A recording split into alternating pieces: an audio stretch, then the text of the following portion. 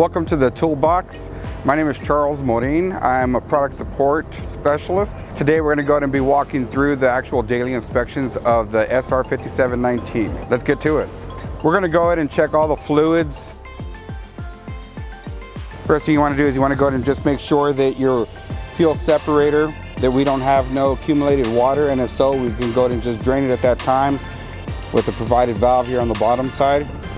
Next, you'd want to go ahead and check your oil level. Make sure it's at the adequate level at that time.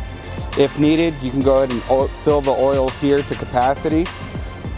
Next, you'd want to go ahead and make sure that your reservoir, your coolant reservoir, is properly filled. If so, go ahead and top that off. Next thing you want to do is go ahead and inspect all of your hoses. Make sure that there's no actual leaks, no cracks.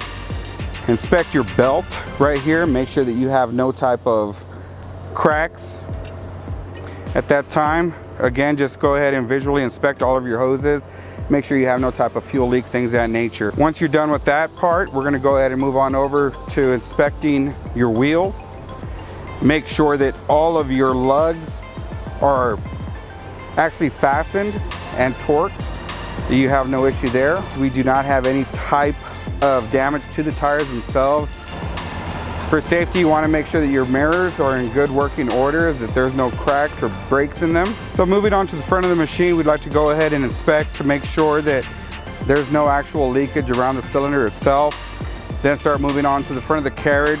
Make sure that there's no actual cracks in any of the welds, as well as inspecting the forks to make sure that we do not have any type of cracks here at the actual main section of the fork, and there's no type of actual bending of the forks themselves. Here at the front of the machine, we have the battery cutoff switch.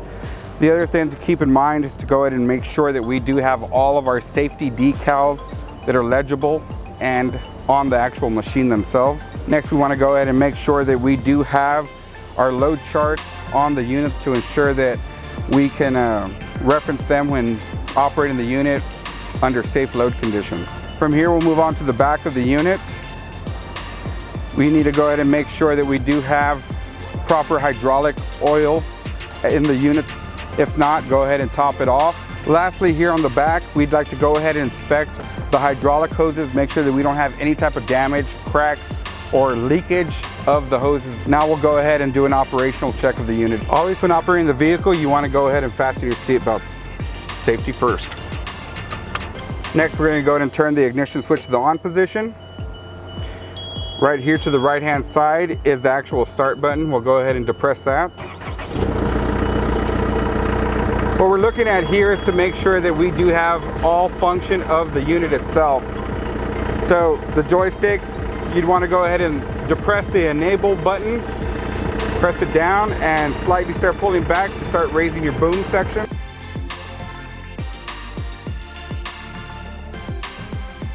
At that point, we'll go ahead and test the tilt function of the forks themselves.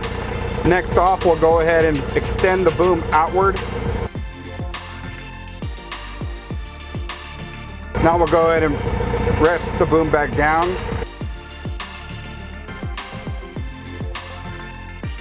At this point, you want to also go ahead and make sure that your horn is physically working.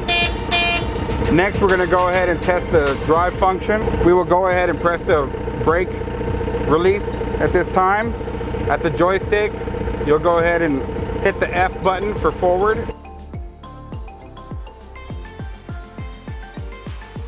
Then we'll go ahead and try it in reverse.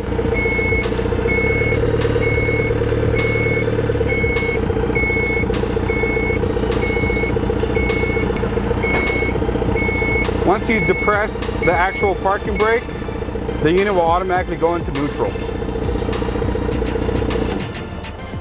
That concludes the daily inspection of the SR5719. Come back to the Toolbox for more helpful content.